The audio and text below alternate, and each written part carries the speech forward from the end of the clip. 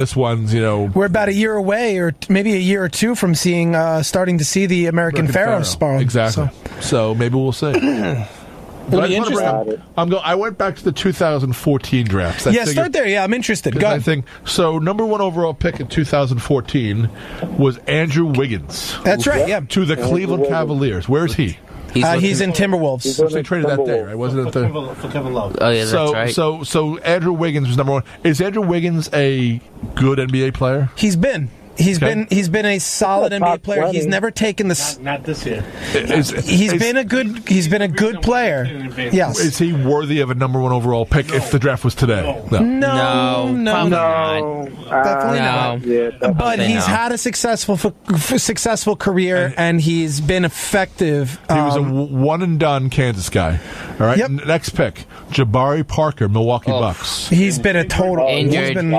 One and done Duke guy. Number 3, Joel Embiid. Yes. I thought he would have been a bust. One and done Kansas guy. Number 4. Oh boy. Aaron Gordon. Oh boy. Okay. It's a crapshoot. One and done Arizona guy, Orlando Magic. On Orlando. Number 5 from Australia, Dante Exum. Yep. Utah Jazz. He's a nice little bench player. Bench player, 5th overall pick. Yeah, that's the truth though. He's a backup point guard kind of guy. That's what he is. 5th overall pick. Yep. That's why I'm saying the draft is NBA draft. You can't get excited for it nowadays. Number 6, Marcus Smart. Turned out to be a very, very good player. So a 6th pick for the Celtics. This guy is. This is. You know who he reminds me of now? The more I watch him, he reminds me of what Tony Allen used to. Just that bench defensive guy, come off the bench and just hound people. Tony Allen started for most of his career. He did. But you know what I mean. You know what I'm talking about, right? He's going to take out the number 1 wing player, and he's going to be aggressive, do the dirty play. Oh my God, he's just got that. Marcus Smart had 1 more year of college, Oklahoma State sophomore. Also into the Celtics, who have a good coach who knows what he's doing. Very good coach. Number 7 overall, Julius Randle. Yeah, what a LA Lakers total one bust. and done Kentucky guy. What a total bust he's turned out to be so far. He has. Say again. Can't go to his right. Say again. Can't go to his right. He's like Zoolander. Can't go to his right. Yeah, no, it's true, though. He has no right, This draft, the top 10, the first guy was Canada from Wiggins. Number 3, Embiid, Cameroon. Number 5, Dante Exum, Australia. And now at number 8, another Canadian, Nick Stauskas. Oh, wow. Wasn't he Oklahoma City Thunder? Sacramento. He was drafted by Sacramento. Oh, okay. Sophomore out of Michigan, so another second-year player. He's number 8, if you don't even know who he is. Number 9... Noah Voneieh, Voneieh, a junior out of Louisiana Lafayette. Number 10 is McBuckets. Effid Payton. Oh, wait, no, the next one's McBuckets. Yeah, Effid Payton, a junior out of... Okay, so... Noah Voneieh was from Indiana, a one-and-done freshman.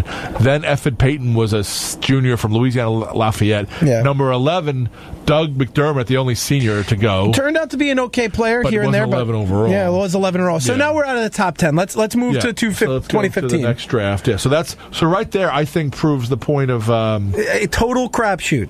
And it's funny because then they have notable undrafted. And none of those guys have turned into superstars. No. 2014, you don't have a single superstar. Embiid is the closest thing. Embiid would probably go number 1. He's not a superstar, though. He's a star. He's turned into a pretty good player. He's going to be a superstar. You think he'll wind up a superstar? I don't know. Next year he's going to be a superstar. He might not. Next year he's going to be a starting in whatever. Like you see how they do now. He's going to be a starting center for whatever team he goes. Yeah. All right. Because you got who? You got Cousins, and then who else? Yeah, geez, Cousins. I was going to ask you, gentlemen, with the whole Antonio Brown situation, him not getting paid what he's respectfully supposed to be asking for, is it true that an actual NBA team can stop finding?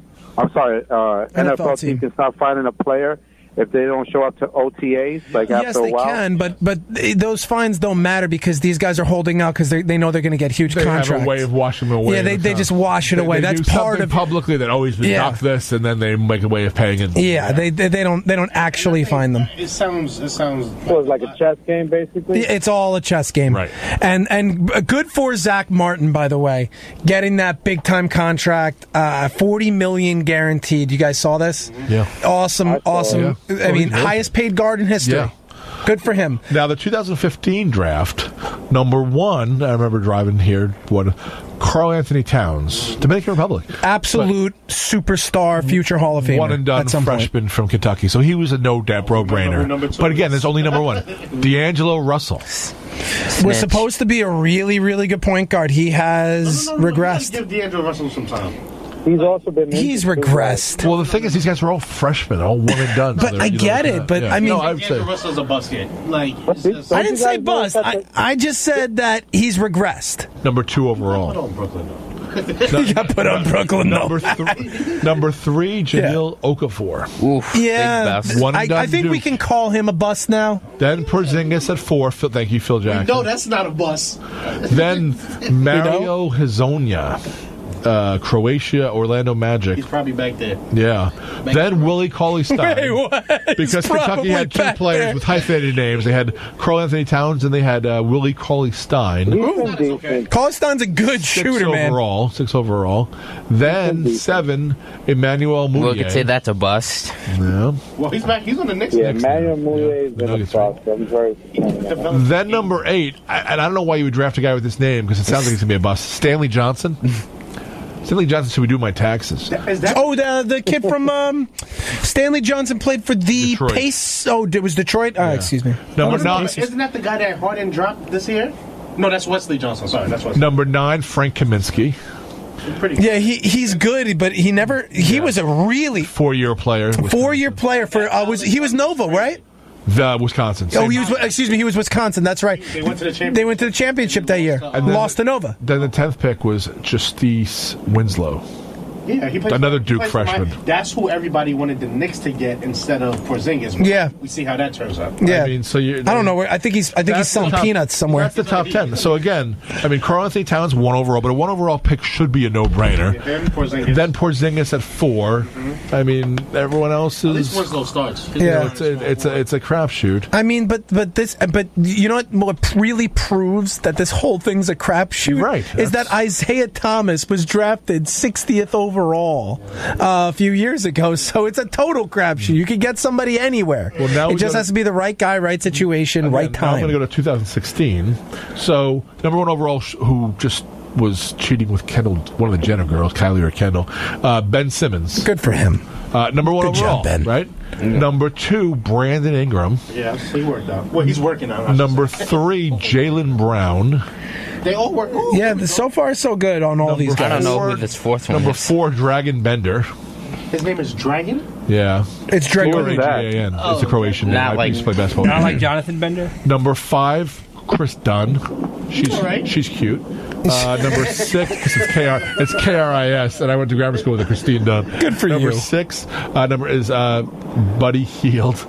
But he healed, yeah. Oklahoma. Wow. He plays on the. He's on the Kings now. He was Buddy He basketball. traded Yeah. for Boogie. That's right. That's right. Number 7, But he healed my my arthritis.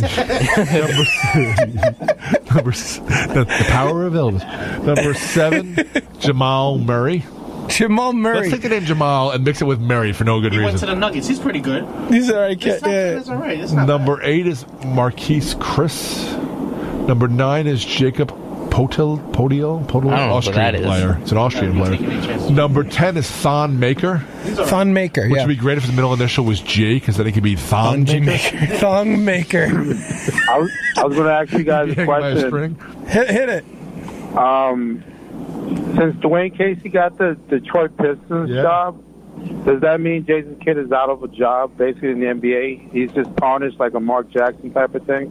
Yeah, kind of. I mean, I don't see Jason Kidd getting another job anytime soon. No, Jason Kidd or Mark Jackson might be going to Cleveland.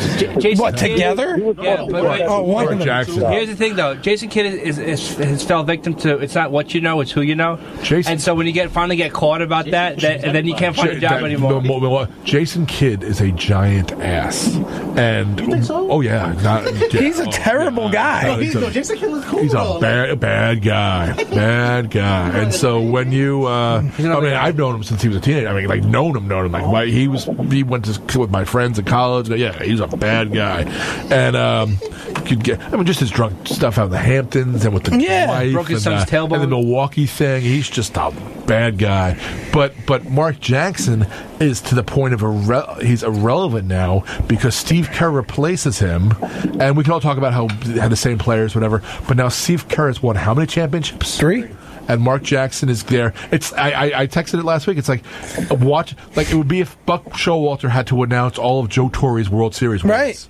I mean, that's... But sometimes you just need a coach like that who can get you there. So now you've got... So Mark Jackson has to do something to make himself relevant, because even in that booth, he's not the best broadcaster. Van Gundy is. No, I agree. So Jackson's got to go and be a winning coach somewhere and just... I think LeBron... I think... he has to go to Cleveland. I think it's... I don't think Cleveland's the answer. LeBron's not going to be there. You don't know that. You don't. I do know that. He's not staying in Cleveland. He hates Stan Now, Gilbert. the other difference is Mark Jackson's wife is a singer, and I don't know if Cleveland's the right place for them to go, but this is the thing. Dan Gilbert has shown that he's willing to spend his money. The last time Singer showed up in Cleveland, it didn't work out well for the presidential candidate. Well, the Rock and Roll Hall of Fame is there.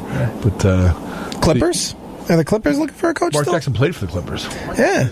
Now, if Mark Jackson is going to a team... So a lot of sports media outlets are reporting that the Canelo and the Triple G match might continue, gentlemen. What's your take on that? And the fact that Triple G is not even going to make the actual same amount of money as Canelo. Triple G got cheated.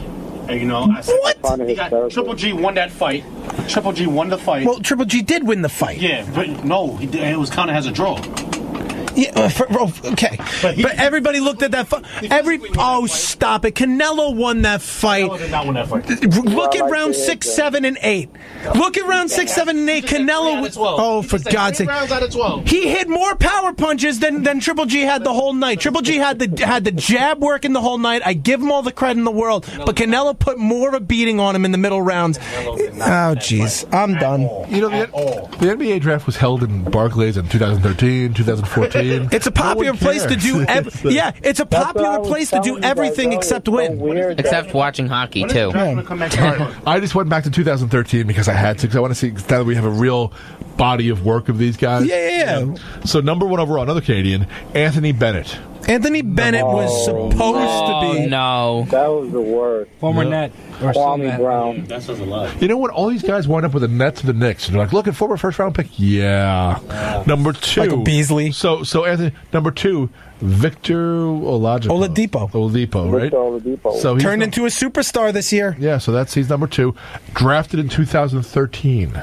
So that's crazy. how many 5 years right? now. It took him a long time to come along, but is he still with the Magic? No, he's with the Pacers. He was with the Pacers, He yeah. was Does with it the become a Thunder, system though. thing? Yeah, it was with the Thunder for a little bit.